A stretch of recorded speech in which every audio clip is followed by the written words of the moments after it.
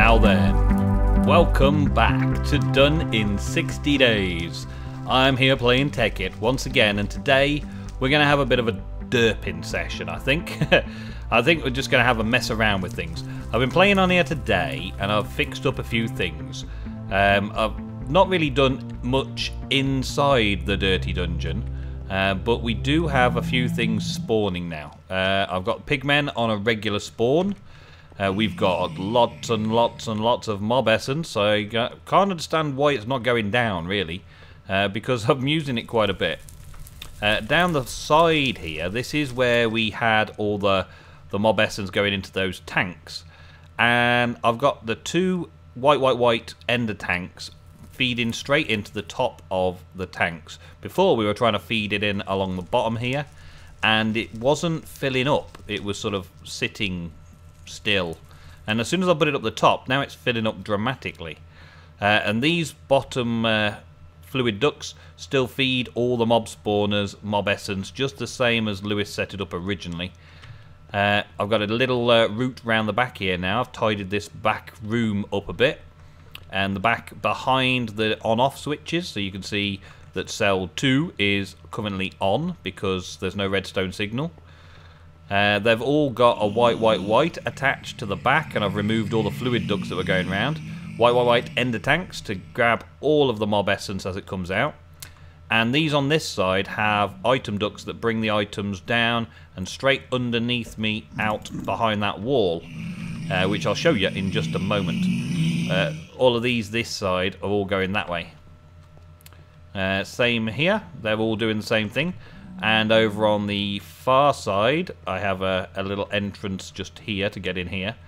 And we have the same deal, but pink ender chests. So all of the items going to pink ender chests from this one, including number 5, which Lewis is planning on using for his secret entrance to an area. But for now, I've got a slime in there just so that I can do slimes or whatever. We've got this, it's fully functioning grinder and spawner, so I can turn cell 5 on if I wanted with whatever I choose. So I've got slimes as a spare, but as we've got so many slime balls right now, I don't need to use it. But if anything else comes up, like I want some pork or something, I can do that. And the pink here is from the Enderman farm. So pink on the ender chest and white on the ender tanks are now delivering all the goodies.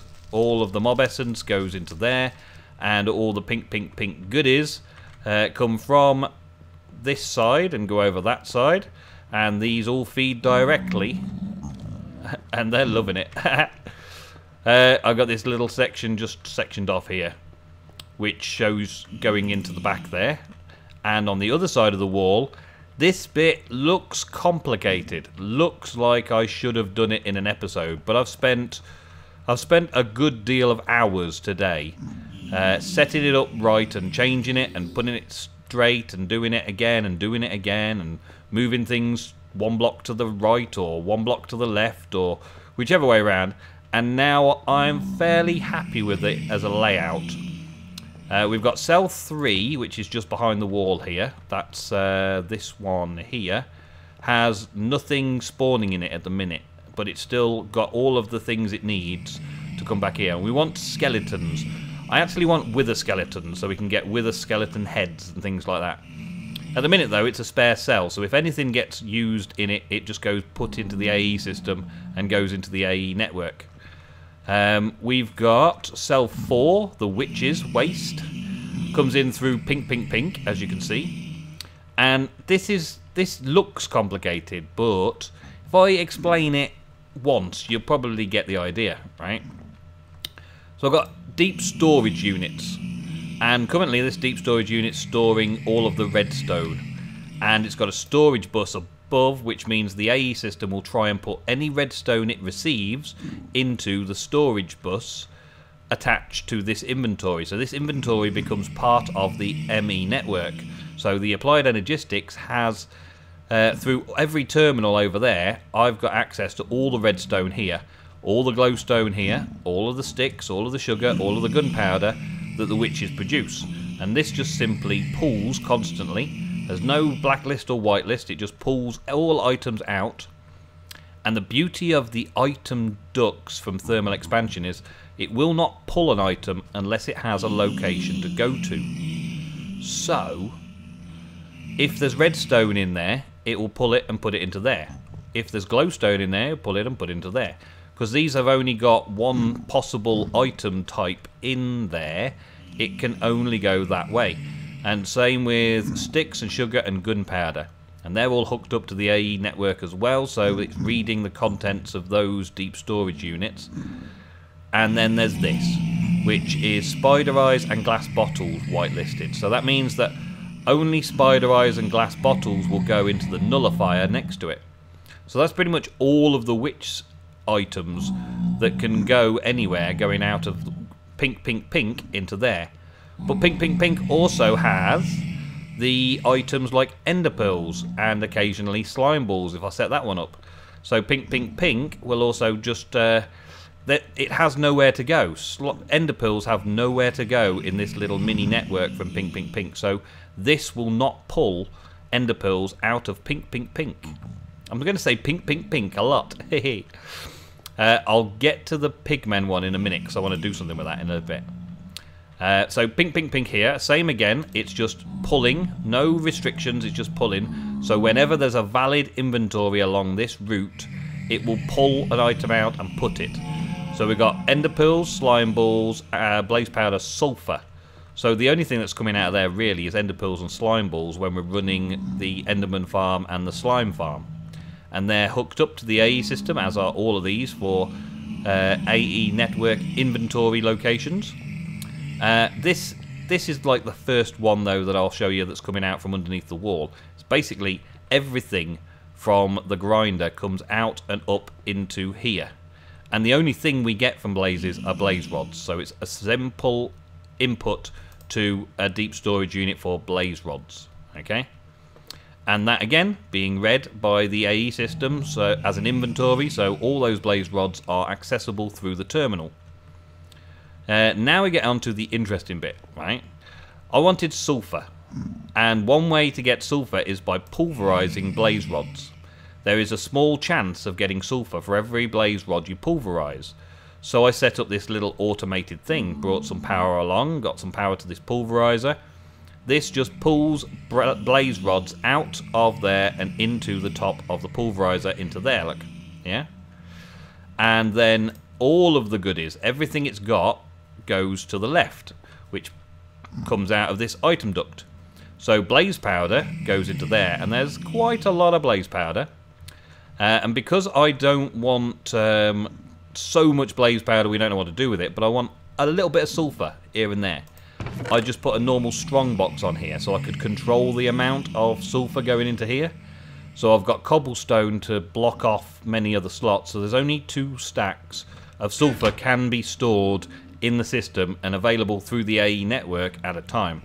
And as soon as we use some of this, it will take from here some sulfur and then start pulverizing again. So it's a controlled method. So the blaze rods will stack up in here forever and ever if we're running the blaze farm. And as soon as we use some sulfur, it will start pulverizing blaze rods to replace the 3 stacks of sulfur that we have left there. I think that's pretty cool. It's taken me a while to get it set up like that, but it's pretty simple. It's a good setup. I'm pleased with it. It's nice and compact and tight. It does the job it's supposed to do very neatly. But it took me a little while just to figure out the details and get it set up how I wanted. Now, the zombie pigmen are slightly different issue because they produce zombie heads. They produce gold swords and potentially gold armor. They also produce zombie brains, and most importantly, the gold, right?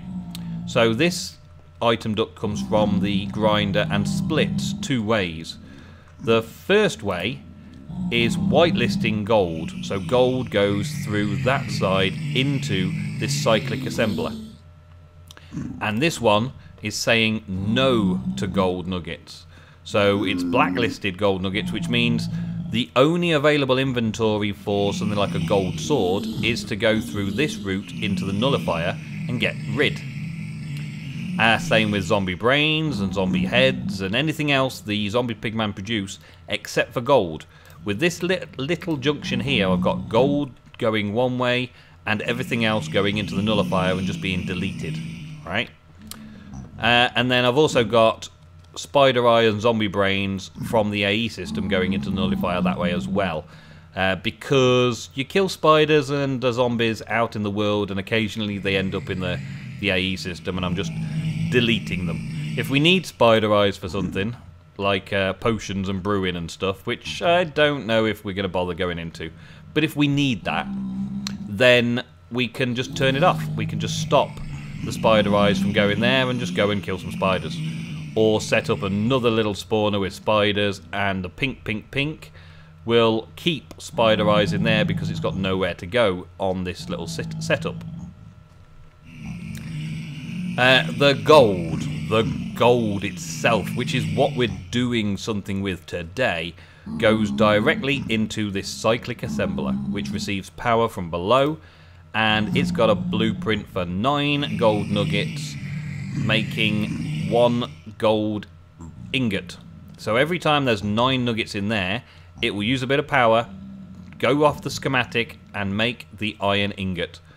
I did have it so that it outputted on the right, which meant that it put it straight into this ME interface.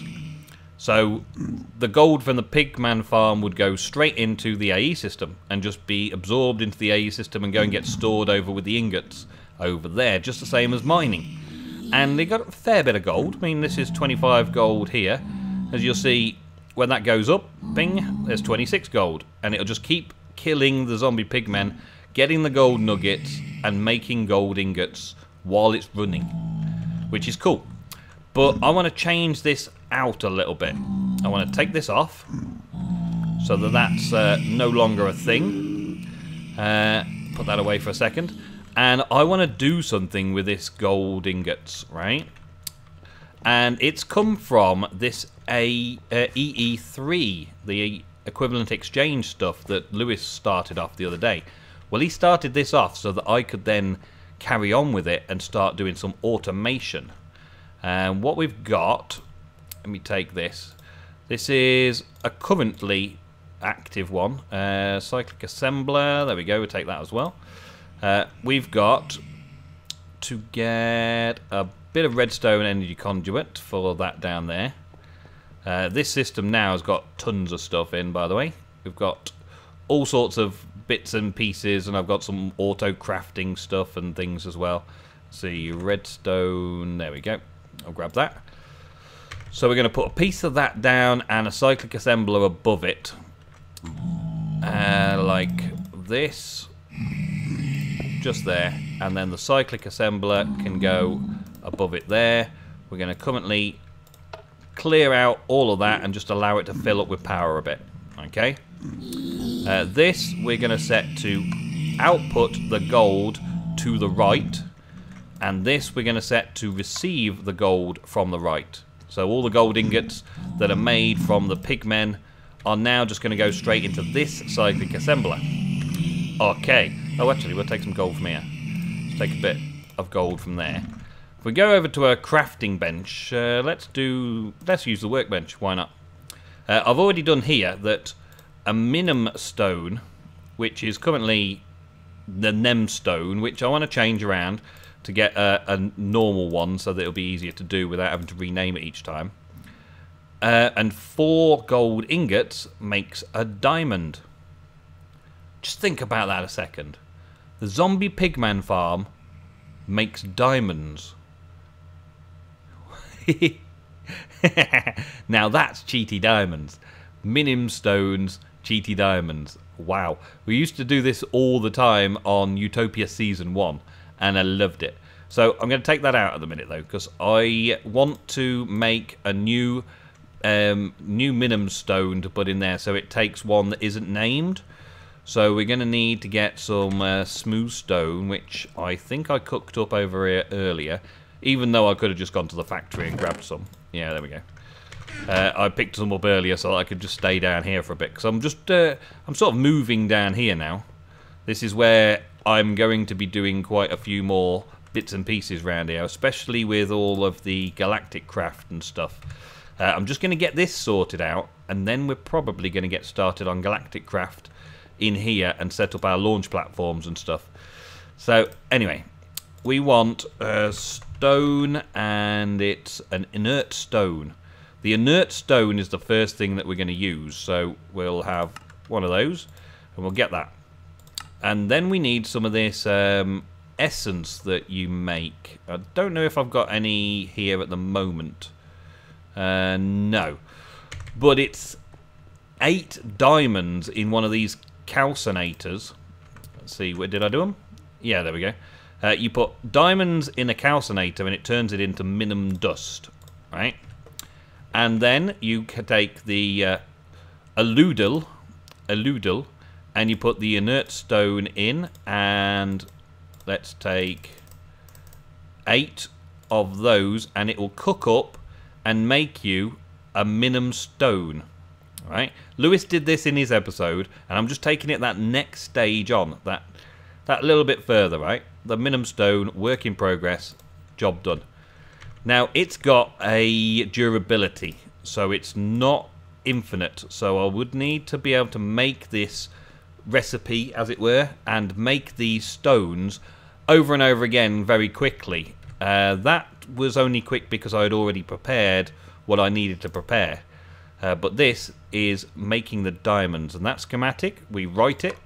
Now that schematic is a minimum stone with 4 gold ingots equals a diamond. So we can clear that off and bring that over here and put that into the cyclic assembler.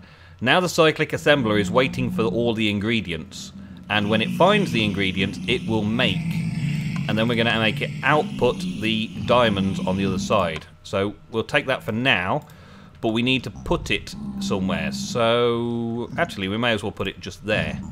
So let's take that off. I want that though. I don't want to lose any of those. And if we put that there, the network is still connecting up, so that gold nuggets are still going to go into the cyclic assembler from the AE system. But also we can have this now feeding up and out, right? So let me get this minimum stone, like so, and stick this into here as an inventory item, and it will just make diamonds out of all the gold it gets, and it will constantly be making diamonds.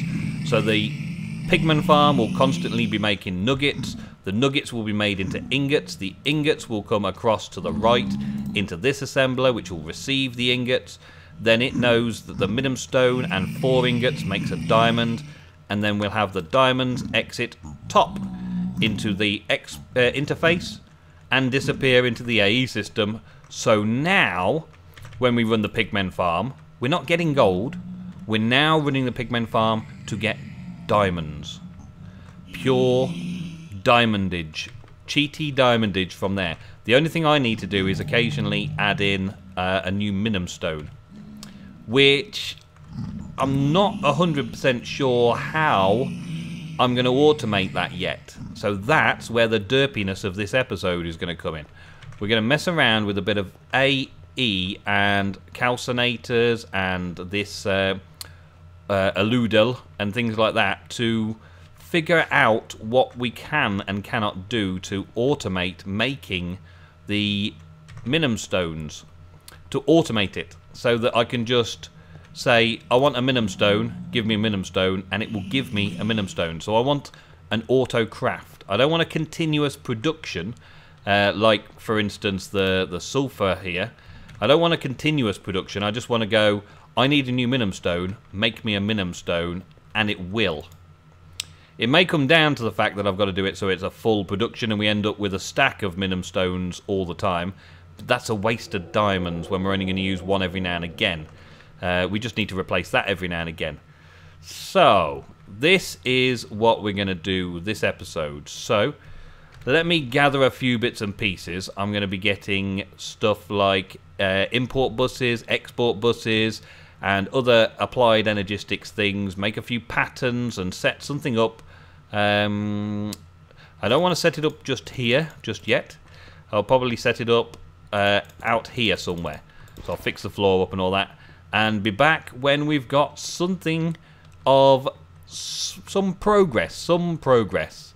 And then I will show you how it works. Well, the first problem is trying to get the fuel into the Loodle. And I'm trying an import bus. And from there, that export bus, should I say, exporting it in, puts it in at the top, which is not what I need. So I'm going to quickly try and do that a different way. I was also trying to import from the bottom there, but now we'll just change that around. Let's try and get the fuel supply in first. So we'll have that there. We'll have an export bus going into the bottom of it. So if I put that up one, will I then get the export bus where I want it? Basic export bus at the bottom. It's normally the fuel location, isn't it? And are we getting anything now? Oh, we've got to have a visible location for it first. So pop that on there. Now can we get it? Aha! Aha! I have you now. Right, so now I have the fuel going in. So the fuel's got to go in the bottom by the looks of it, which is fine. Blaze rods burn. I've got a blaze farm, so blaze rods going in the bottom. That's cool. And because that has happened, I can potentially now use an import bus to import from the side slot. Yeah, it's not taking anything like that, so it should be only from there. Right, the next thing then is to I'm going to put in the stone at the top. So I'm going to bring the stone down into it from above and have the other stuff going into there. So how can I put another export bus in around here? Let's see if I can get it this side and pop that down here. So we're gonna need to have let's just put one of these over here for now. We're gonna need to put some minimum dust. That's what we're gonna want. We're gonna want to put minimum dust in there to put minimum dust into it on the bottom slot. It's got to be the bottom slot, so I've got to find out how to put that into there. Let's put 2 in there and see if we can derp this straight into there. Now it goes into the top slot again. So I wonder if this goes in from the top. Let's see, shall we? So we'll stack up here and put the export bus on the top, exporting the minimum dust. Alright, it won't put anything in yet because I haven't put anything in the AE system, but let's put those 2 bits in there again and see if the top access point does it. No, it's just put it into that. It's just put it into the display piece above. Okay. Okay. What about the back? Let's take it out of there by... I guess I'm going to have to just break it. Let me fiddle around with this some more. And we will see what I can come up with. Alright. I think I've figured it out. So we're importing the blaze rods from the bottom.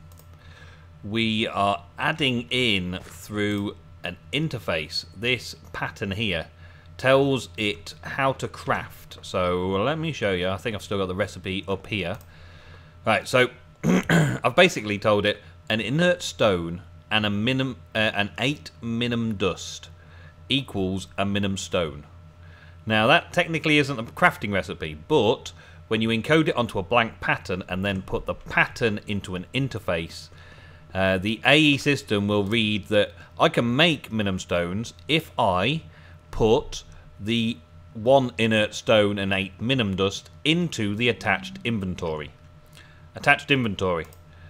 Right? And if I take all of this out and stick it away in the AE system over here, right? Smack that away. The reason I'm using 8, cancel that. The reason I'm only putting 8 in there is so that 5, is it? Yeah, I'm not making a full 8 because I don't want it actually to work. Minimum dust 1. Oh, it sent some more minimum dust because it was waiting for some more, innit? Yeah, and look, it put it straight in the top there. So it doesn't know which slot to put it in. So what I'm intending on doing is making 1 spare, because it's only ever going to use 8, and if it's going to send 8, there'll be 9. So the 8 go in there, and the stone goes in there. Then the 8 get used up, and the stone gets used up, leaving the 1 there still. For the next time I ask for it, it'll put the stone there and the minimum dust there. Right? Tested out a few times. I've checked a couple of times myself. But now, this has no crafting that it wants to do. This is currently standing by, waiting for something to happen. I can take blaze rods out and it should auto-refill. Yeah, just did. There we go. Auto-refill with blaze rods so that it'll never run out of fuel. And then if I look down, I've got my now crafting recipe there. It's available there. I've got other stuff in my crafting area, right? I've got a load of bits and pieces in here and a load of bits and pieces in here, but no minimum stones. The only minimum stone crafting recipe is that one that I've just put in that interface. And the AE system allows me to remotely craft it through that interface. So if I now say craft 1, it should take the minimum dust and the stone, the inert stone, and put it into here in the correct slots. If there was 8 dust, it would have taken the 8 dust. If I take 3 more, let's take all 4 out, it will now be stuck on needing 4 more dust to go into there, right? If I put the 4 more dust in there, it's then satisfied, but it hasn't received the item yet, so it's still sitting there in processing, crafting. But this has put it straight back into there.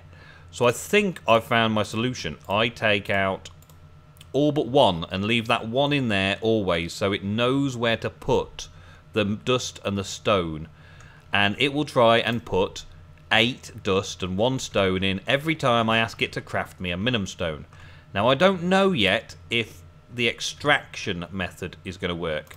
I don't know if when it's made this import bus is going to actually pull it out. But at the minute this import bus is not pulling anything else out.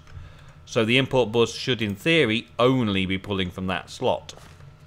The next thing I need to do is sort it out so that it will automatically craft the stones for me. Because I've got an inert stone there. I need to make it so that it will automatically craft those. So that's something that I need to actually add into my crafting cube. Let's put that there, that there, that there to remind me what I've got. Make another one, clear that. So that was all 4 corners. That was north, south, east, west. That in the middle makes one of those in code. Take that and stick that into here. Let's put it on the next page because it's random stuff in it. Put that into there. Okay, so now if it hasn't got the correct thing, let's see, have I got smooth stone in there? That's a good thing first. Check good smooth stone. Yeah, I've got enough smooth stone. So now I can craft inert stones and I can craft minimum stones, right? So let's put those 4 in there. Let's keep the inert stones out. At the minute I've got none in my system. They're both out here. I'm going to end up with far too many inert stones, but it's okay. And this thing is set up to craft items when needed while exporting. So it knows it needs a inert stone. It will craft that inert stone and place it in there via this method. Okay, so let's just check again. Let's clear that off, right? So it's got no crafting at the moment.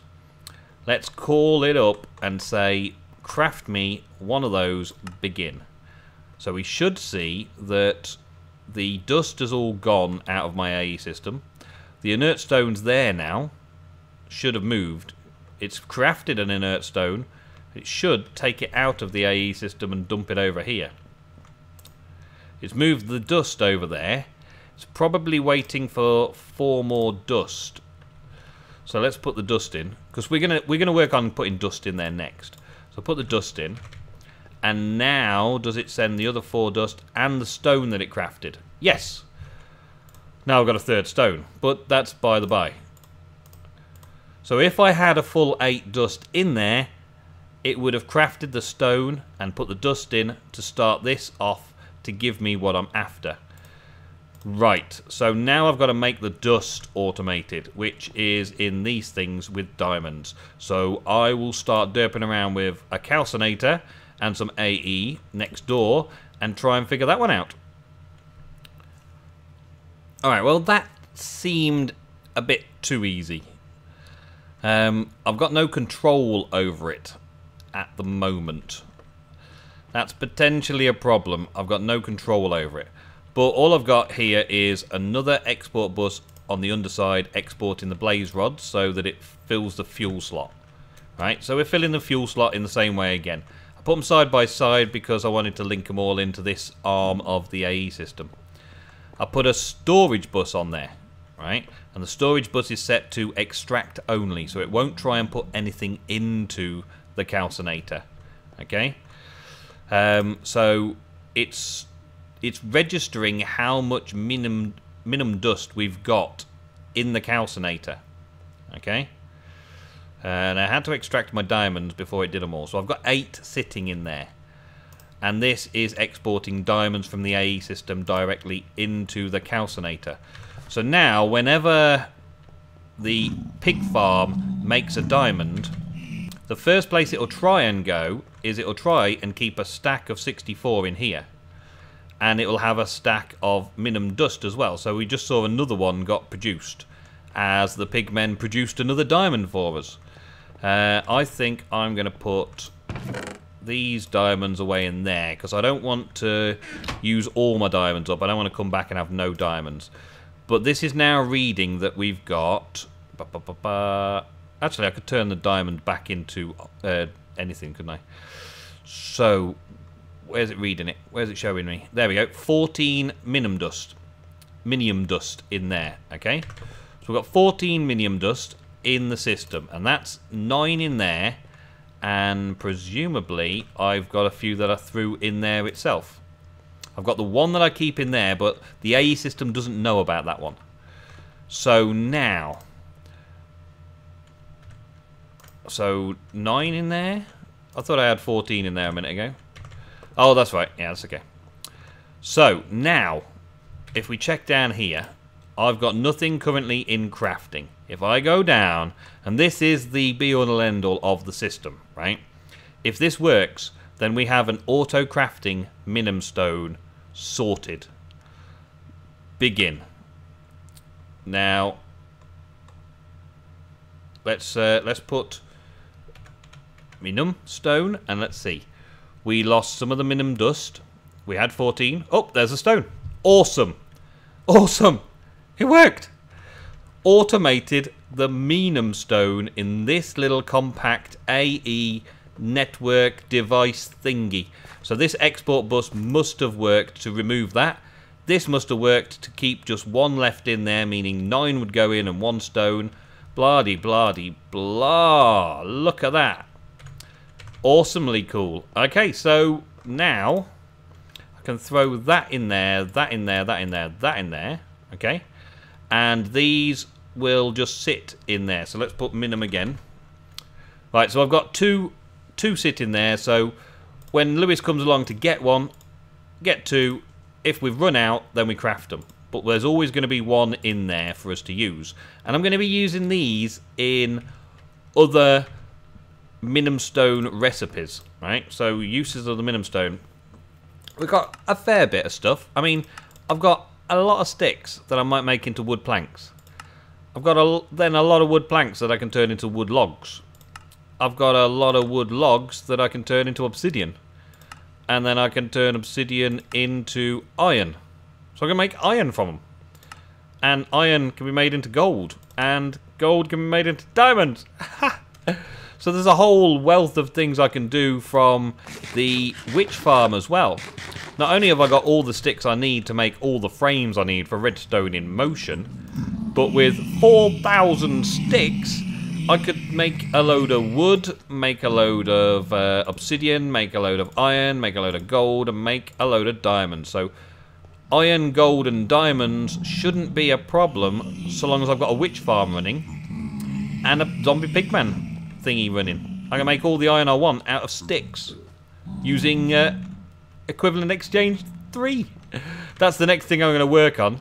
It's not as hard as using these things here to make the stuff happen, because I can just use the minimum stones and get myself a blueprint for it, a schematic, and use a cyclic assembler like this to make sticks into wood planks into wood logs, and wood logs into obsidian, and obsidian into iron.